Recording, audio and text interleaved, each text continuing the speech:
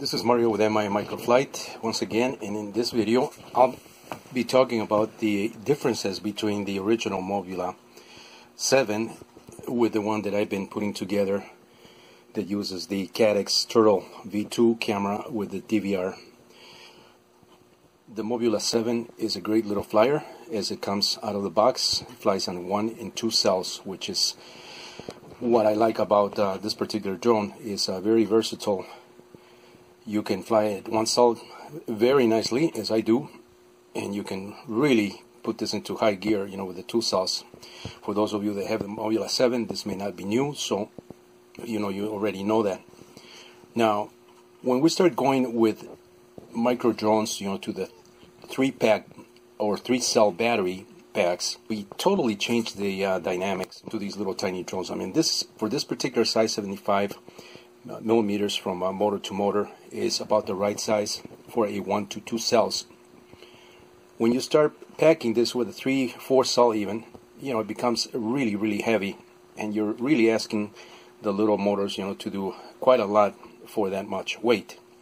So from that point of view, my target has been to see if I can make one with these components that I mentioned, with the same components as the Mobula 7, perhaps better motors and better props, on a very slightly larger airframe. This one is my own frame that I talked about in an earlier video that I just posted to my YouTube channel.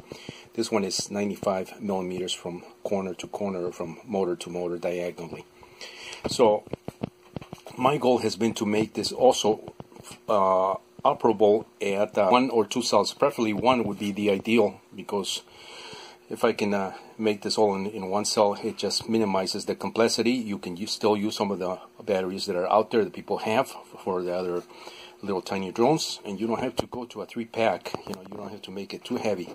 It's already getting heavy by the use of this particular camera. This is a Caddx Turtle2 V2, as I mentioned, with the DVR. So when you start including all these devices on a little tiny drone, it starts getting a little bit heavier. Your performance is going to suffer, obviously. I mean, from a logical and practical standpoint, your performance is not going to be the same as the stock Mobula 7, which is designed, for racing on the 2-cell. So that's something to consider, something to keep in mind, and so that's what I've been. One of my design goals or challenges has been, to see if I can get away with maximum 2 cells on this little guy. Now, I have some tricks that I'm going to be employing here. I don't have the electronics yet, but I ordered another Mobula 7, and I also ordered some motors and different propellers that I'm going to be employing on this little guy here. So these propellers are the same as the spare ones for this Mobula 7 that I'm just using for sizing references. But once I get the electronics, I'll be installing those here, and I think this is going to be fine on a 2-cell. Now, they just came out with a new Mobula 7 HD, which basically uses the same camera, the Caddx Turtle V2, same components, and they kept the size the same. Of course, that camera is mounted high, as I mentioned in my earlier video.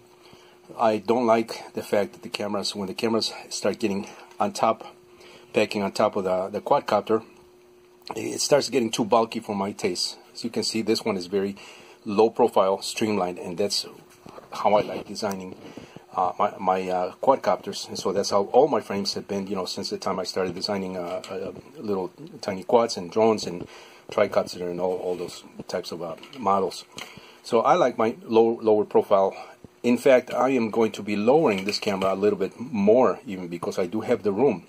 But you can't lower it too much to where the camera sticks out of the bottom of the frame, because now you risk hitting something with the bottom of the frame. But as far as the layout is concerned, I like everything streamlined. So that's my Mobula 7 Pro, which I'm calling it the Pro for cinematography purposes. I will not be doing any racing with this. My purpose is not to do racing. That's why I have this little guy here, which is fun, and it's just fine the way it is on 2 cells. But this one's going to be more for capturing footage, high definition footage with these little cameras, and probably going a little bit faster than you would with a cinematography setup such as this one. So that's what this one is designed for. It's not designed to run on 3 cells.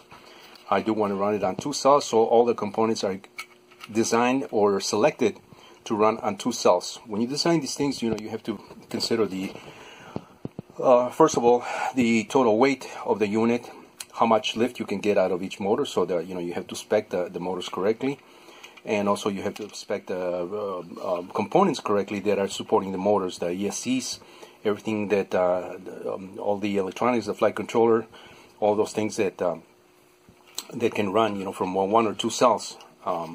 So if you can get everything in concert, you can really end up with a really nice customized setup, and that's what my target is with this one here. So I'm waiting for the electronics to come in, and once I do that, I'll be setting that up on this particular MIA Microflight Mobula7 Pro. I typically don't like to use the same names when I design something from the bottom up. This is from the bottom up. Although I did have to use the dimensions as references, 75 millimeter. Then I went to a 95 millimeter, and of course the frame has to have some logical and practical structure to it to maintain its rigidity and structure.